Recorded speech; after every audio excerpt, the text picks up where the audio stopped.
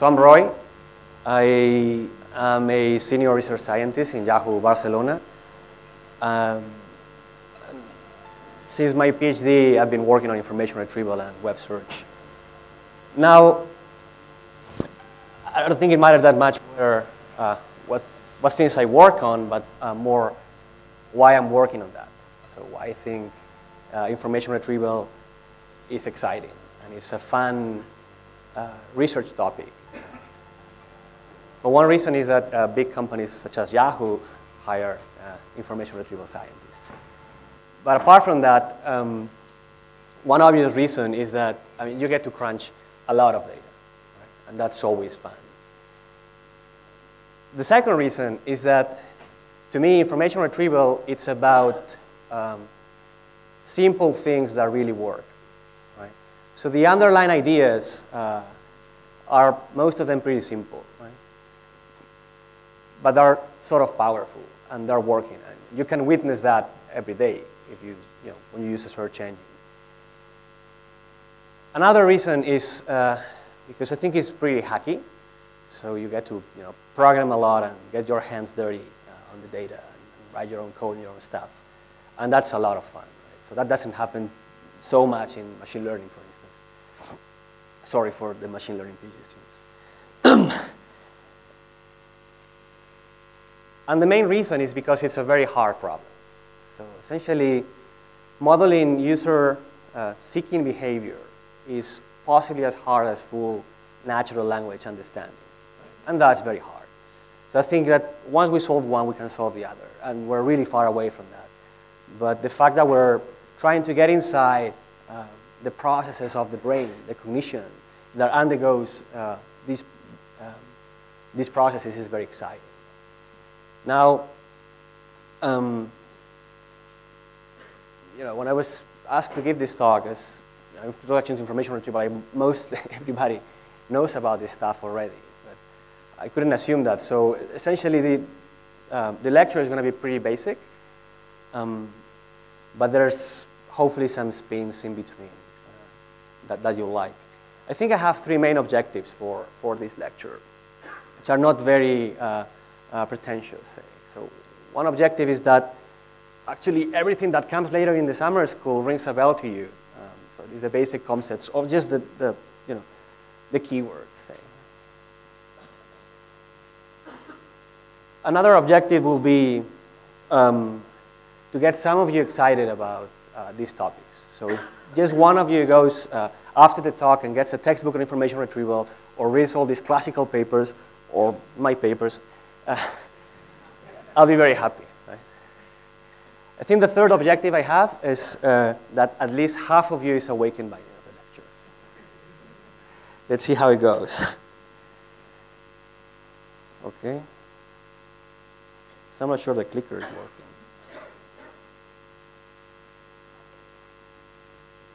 There you go. We can't stay on this slide forever, but it's going to be pretty boring for 3 hours. So, I think the next slide is essentially giving credit to people. So, so I get automatic slide change. So a lot of these slides I took from Prabhakar Raghavan, Chris Manning, and Henry Schutz's book. So they have the slides online. If you haven't checked them out, please do. They're okay. All right. Okay, they're excellent. Right? So for a lot of parts of this talk, I couldn't think of making better slides, so I just asked them for permission to use them here. For you guys that have a more sort of theoretical or mathematical incline, there's a tutorial on probabilistic approaches for IR by Victor Lavrenko and Don Metzler that is online. That is highly recommended too. And also Monia Lalmas, she was a speaker last year. She was generous enough to hand to me a huge stash of slides from various sources. I don't even know where they come from, most of them. But I'm using some of this material as well. There's also excellent textbooks. I need to mention Ricardo Beza Yates' book because it's a very good book, and also he's my boss. But Prabhakar and colleagues have also an excellent book that goes with the slides. So if you like the slides, you can actually read the chapters. that go with every lecture. But there are many other books around. Right? So this has been a field of interest for like 30 years or more. Right? So essentially, as a field for over 60 years already, when before computers were popular. I got a big plan. I really don't know how far we can get or how this is going to take me an hour or 20 hours. But essentially, there's a few things that I want to cover. So I want you to have an idea of what information retrieval is and web search. What are the coincidence and the differences between both? Why this is hard. And essentially, information retrieval is no matter what people tell you, but it's all about the users. So it's all about the people that is using the search engine. And we'll try to put ourselves in the under the hood of the search engine and trying to figure out what it's like to be a search engine. Right? So when you try to solve these information requests. And then I'll talk a bit about web search architecture, briefly and very high level. And a little bit of crawling. We're going to have a full lecture on distributed IR. That's not going to happen. So this sort of is going to cover up for that. Then, two main blocks are representation. So how do we tell the machine, how do we represent documents in the machine language? Right? So how does the computer see the things that you have to retrieve later on? And then modeling, which is essentially the process of deciding that this particular object, this document, is suitable for satisfying your query. And there's a lot of other topics. I'm just listing them here. I have a few slides on that. But it's a very rich field. Right? Essentially, I think IR has been merging a lot of different techniques from other fields, like databases, distributed systems, machine learning, artificial intelligence, natural language processing, compression. So all this stuff merges together in information retrieval. And I think that's why it's so much fun. Anyway, so what is it? This is a definition from this book. So it says information retrieval is finding material of an unstructured nature that satisfies an information need from within large collections. There's a lot of details to this definition. You'll be hearing a lot of structured nature or how to try to make unstructured data into a structured data. But essentially, think of web documents, right? So this have no structure whatsoever, apparently. So it's like a plain text. But this is a loose definition, right? For instance, I was thinking about it. It could be looking for the bill of last night's dinner if I have a large collection of bills. But when IR began, it wasn't the web. There wasn't like super large collections. It was like librarians' job, right? You can think that's how everything started. How people started thinking about this problem of finding information. and this is what it builds upon. So to that definition, so what is a document? I said web pages, so you're biased now. You're thinking that a document is a web page, but it can be many, many things. So it can be, why not, an email, right? Or a PDF, or why not one paragraph in a document, or one sentence. So essentially, a document is what you want to retrieve, right? The unit of information you want to display to the user. What does information need? So we're all used to use Yahoo, Google, Bing, whatever. And you know that we have to type keywords in the search box, and then automatically the stuff will come in. But there's something deeper in the process of what things do we want to look for, right? So what types of information needs can we satisfy with the machine? And then what is large? So, these days of big data explosion, that's also not very clear. But what is fundamental here is that all these techniques, they do need to scale up. So they are not thought for, just tell me what you're looking for, I'll bring it back in 3 hours. That's not going to work, right? Because kind of we're taught that it can be done in less than half a second. So basic assumptions, collection, corpus, documents. So it's a set of documents. You can assume it's static. It's not static. So it changes all the time. But dynamics, they introduce a lot of tensions into the process in the algorithm. So I think it's better to think about it as a fixed piece of chunk of information that you have there. So what is the goal? So you want to retrieve documents that are relevant to an information need, right? Because you want to complete a task. And this, if I phrase it, it sounds reasonable to you, but for instance, people still not agree on what relevant is, what is the right definition for relevant, and it really depends on the context. So what are the key issues here? Just like the main takeaways. So there's like two big pieces that information retrieval techniques need to deal with. So one is, how do you describe information resources, say documents, right? Or information bearing objects. So that would be web pages, but I guess in the rest of the summer school, you'll see that this can be actual data objects, right? So RDF, for instance, or JSON, or whatever. So how can you describe these objects in such a way that you can retrieve them effectively later on, right? So this has to do with how you organize the documents, how you index the documents, how you put in a data structure, and how you store them, right? And then the second big piece is, how do you find the appropriate documents that satisfy a query, right? And this has to do with retrieving, accessing, and filtering. So filtering, I'm not going to talk about that, but it's essentially, instead of posting a query and getting a bunch of documents, you know what you want, and all the documents are coming over, and you say yes, no, yes, no. Now, unstructured data. This is a very classical slide. So you know the relational model for databases. So that will be structured data in its purest form, right? And then unstructured data will be what you use in Google or in Yahoo. And everything is different here. I mean, the data is different. So here you have the types, you have the relations. You know that 1.5 refers to money and city refers to a particular place. So you know this stuff. But also the query is different. So here you have an SQL statement which has nothing to do with the query on the right. But even the data you present to the user is different, because here you have, well, you have a potpourri of things here, but essentially you have web documents, and here you will have tuples on the data. So it's essentially very different. I guess we'll learn later on how to link a bit, bring these walls closer a bit. Well, this is how this has evolved. Remember, like in the mid-90s, you will tell somebody, well, it's unstructured data, web, whatever. Nobody is going to be wanting to look into that. You want SharePoint, that's what you want. So this is like the data volume that was available, unstructured, unstructured, and the market cap. So there was already a lot of unstructured data in the mid-90s, but everything was about Oracle and databases and all that kind of stuff in companies.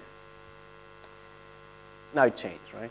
So data has grown a lot, but now the web dominates.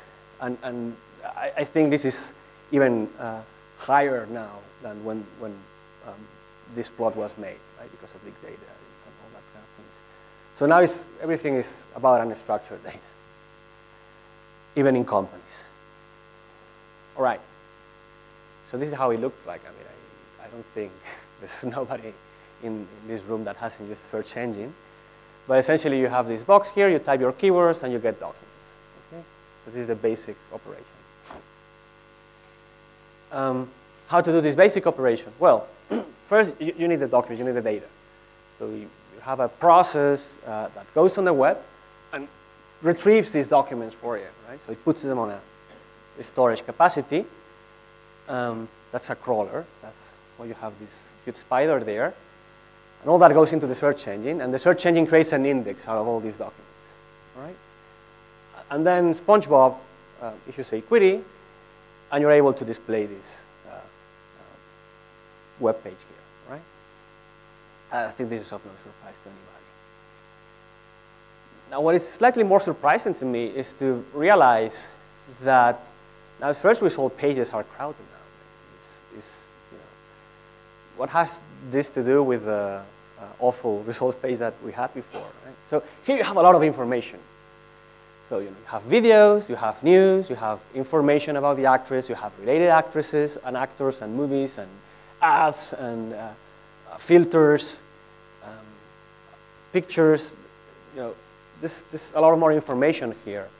And from an architectural point of view, each one of these boxes here will be a different search engine. So a search engine that looks for images has nothing to do with a search engine that looks for text. That's not completely true, but there are different boxes at least. The basic techniques are the same, so that's why it's good to know them. But the boxes are different. I mean, they even go through different data flows, and you need to aggregate this together.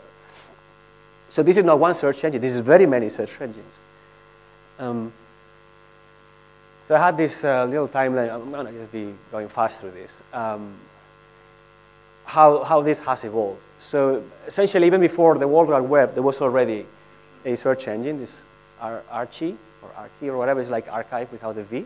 So it was just listing files from FTP servers, right? So you had them there. And I think it was 2 years after the World Wide Web was invented that you have web crawler, which is the first keyword-based search engine. Right? So it was crawling pages, and it was indexing the pages the same way we do today. Of course, there you go, Yahoo. In the beginning, Yahoo was a directory, right? So there was categories of web pages, and these web pages were classified or put manually into these categories. And you couldn't search the content of the web pages back then. You could search on the directory. That evolved into daemons now, or ODP, right, which is available right now. Many more things happened. Of course, possibly the biggest one is the appearance of Google in the market. So Google is dominating. I think Google had a lot of fuss in the year 2000 because it was using PageRank to rank web pages. So that got its popularity. It's a much better algorithm for doing that. I think the key invention from Google is that they put a price on keywords. Right? So they learn how to monetize search. They learn how to make money out of what you're typing in the search box. And essentially, that is paying for search engines and information access today, whether you like it or not. But also, interestingly, by the time you got Ask and Yandex, which are still in action, so Yandex is huge in Russia, bigger than Google. And Microsoft started with their first version of a retrieval engine around 998, which was pretty late. Also, Baidu is the biggest player in China. Okay. And there's much more things. So I guess lately the biggest thing is that Bing now is serving, so acting as the backend for Yahoo. So Bing is serving the search result for Yahoo. That happened in 2009. So Bing is the evolution of Microsoft's search engine, for those who don't know. And I think like in the last 3 years, we get this knowledge explosion in search result pages. Google's knowledge graph and Facebook graph search and all these kind of things that are now trying to explode semi-structured data into the search result pages. Anyway, I started trying to make a graph on how one company bought another company, how companies disappear, who acquire who, and it was a mess, and I think this is the best I could come up with. So for instance, you see Yahoo was a big acquirer of search companies, like Alta Vista and All the Web, went to Overture, and then Ink2Me, and Yahoo bought all of that to build a search engine in the early 2000s. There were some failures like Lycos and Terra that got killed. Microsoft bought a number of companies as well. And Google did too, right? Interesting, there's MetaWeb there, which was the company that founded Freebase, which I guess you'll hear about later, tomorrow or the day after. And they bought a search engine that tried to do, for instance, personalized search, right? So it will give you the things that you really care about, or social search. It will give things to you that are recommended by your friends. So I think this Artbark, I cannot even pronounce it, was like a social question answering system that Google bought. Essentially, it's a complex ecosystem. Actually, I think that around the year 2000, with the dot-com bubble, a lot of these companies, they just happened to disappear suddenly.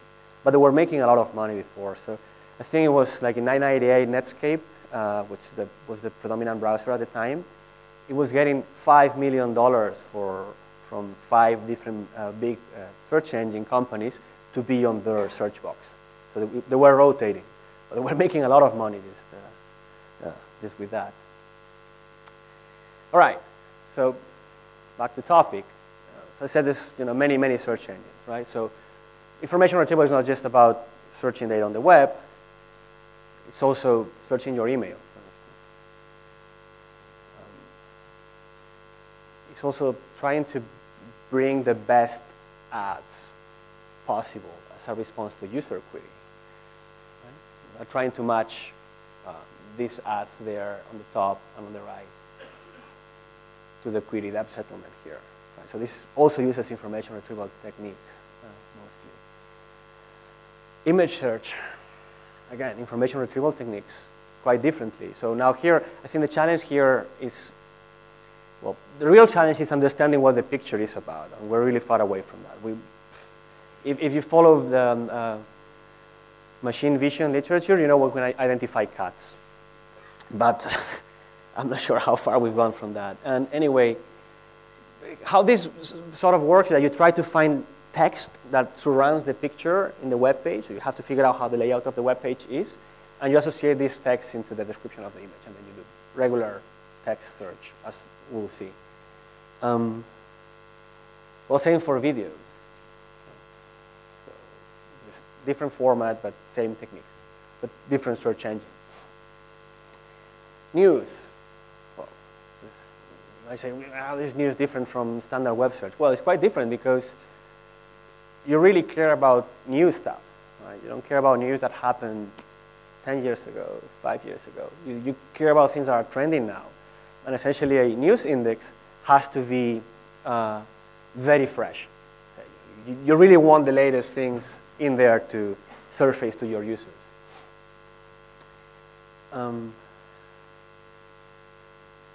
Yahoo Answers. This was the featured question of today. Why do zombies love to eat brains? Ideally, you will have a machine so smart that can give you the answer to any questions you have, right? We're far from that as well.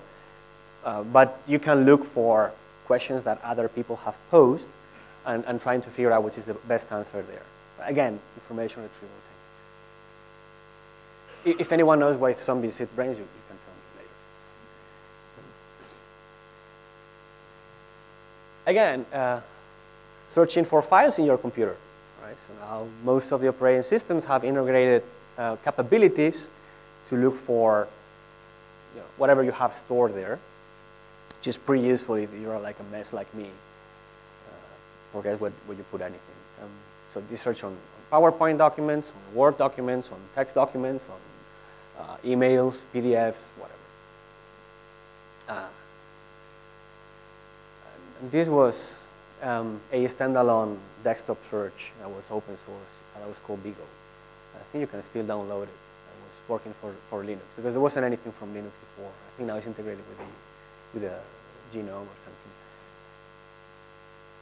Anyway, so this is Amazon. Right? So you want to buy a CD or a book, and then Amazon tells you these are the related albums. So these are things that you might be interested in. Right?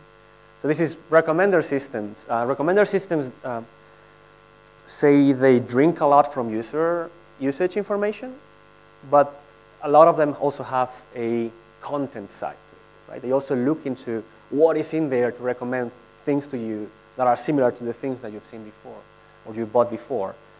Again, text representation, natural language processing, information retrieval techniques. This is the same thing with movies.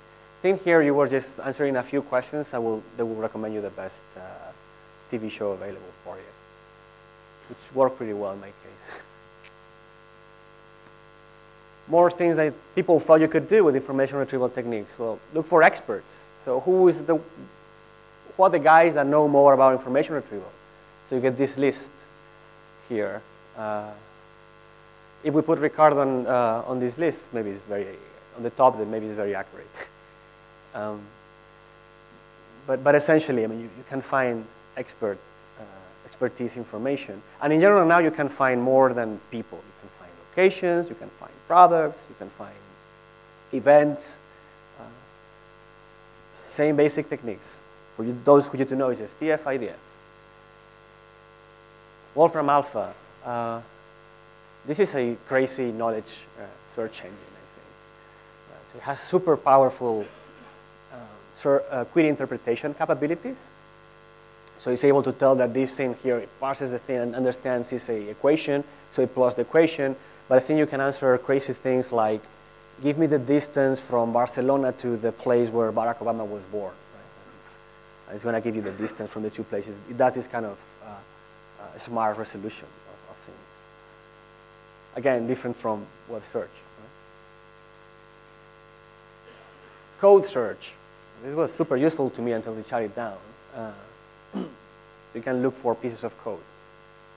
Again, representation is different from web documents, but the techniques you use for retrieving stuff and indexing stuff are the same. Right? So here you could just get snippets of code that would contain your keyword.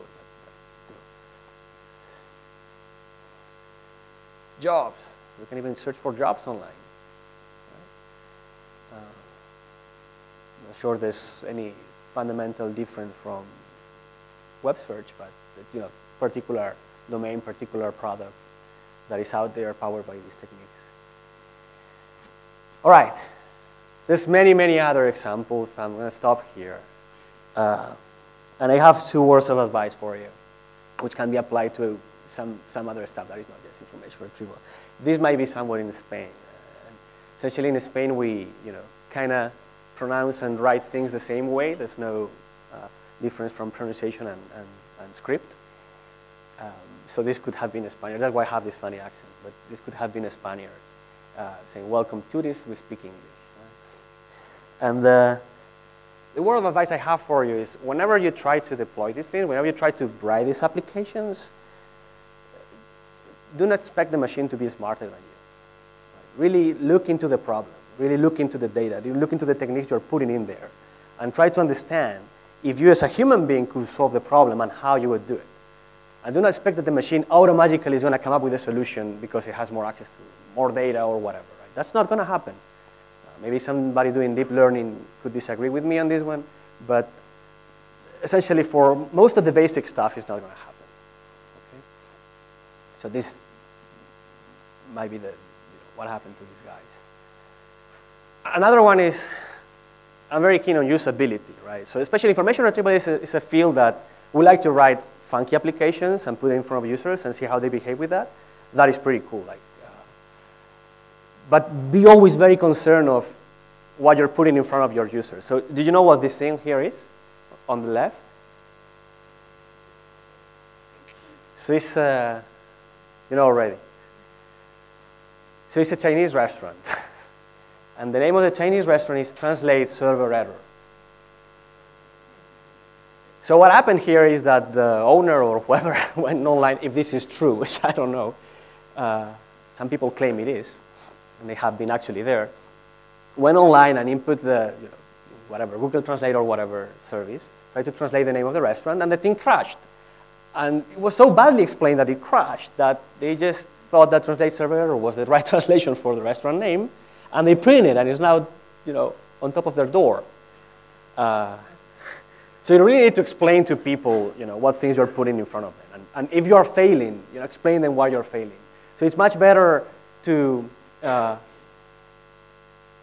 if the human understands why the machine is broken and why cannot figure it out what you want, than having a fatal error that it's impossible to figure out.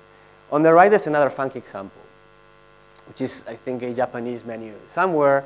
And this story, I really have no idea how it came through, right? But they're translating some of the dishes as stir-fried Wikipedia and stir-fried Wikipedia with pimientos. And steam egg with Wikipedia. So I'm not sure if any of you have eaten a Wikipedia before, but maybe some kind of orchid or something, I don't know. Anyway, so, bear this in mind. This is all about the user. Everything you do, test it, understand it, and try to explain things. Explaining stuff is very, very important. So that's why when you search for things on a web search engine, you get these little snippets. You get explanations of why this document might be relevant for your query. Right? Okay, another one. So can you figure out what this thing is? This is a search engine for something. Can you figure out what this is for? This is Japanese, I think. Yeah, you know, because the ads, right? Should cut the ads in the next talk I give. But essentially, I think I like this because it's sort of how the machine must feel, if it felt anything, when you input standard text. Right? You read the text, you understand what's there, but I think the machine feels like this. So that's why we have to put all this additional knowledge on top. All right. I think we've been through this a lot, so maybe you are convinced that these techniques had a lot of applications. Text, ad search, image, video, email, question answering, recommendation, desktop file finding, expert finding, looking for jobs, looking for products, looking for news, looking for tweets, looking for video games, aggregating information, mashups, looking for places in a map. So all comes from the same thing. Right? And I think this is like what would be the trend. So essentially we're moving into semantic search engines. I don't think I'm going to say a word about semantic search engines because you get like 12 hours on that. But then it will be NLP. It will be a natural language processing. There will be a search engine that understands what you're trying to say. And then maybe Skynet. I don't know if you know what Skynet is, but if you don't, you won't get the joke. Anyway, so I was requested to put a slide on my own work here. And this is yet another search engine over a particular domain. This we call Time Explorer. And it might be online still. So it was this hacky prototype that we pulled together. And there were a lot of interesting elements to this. But I think like the catch is that this thing could predict the future. Well, nobody jumping. No, really. What this thing did is it went through an archive of documents, of news, of blogs, I think that was it, and extracted statements about the future. Right? So somebody says, well, Europe is going to collapse in 2014. Right? Or, I don't know, or Andorra is going to invade Spain in 2040. So you have these statements about the future. So we index all these statements. So you could issue queries like European Union, Greece in the future. So you get all the statements that people have said about a particular event or a query that you had. And we did more than that. We were aggregating these statements and trying to put some smartness on top. So you will know who are, for instance,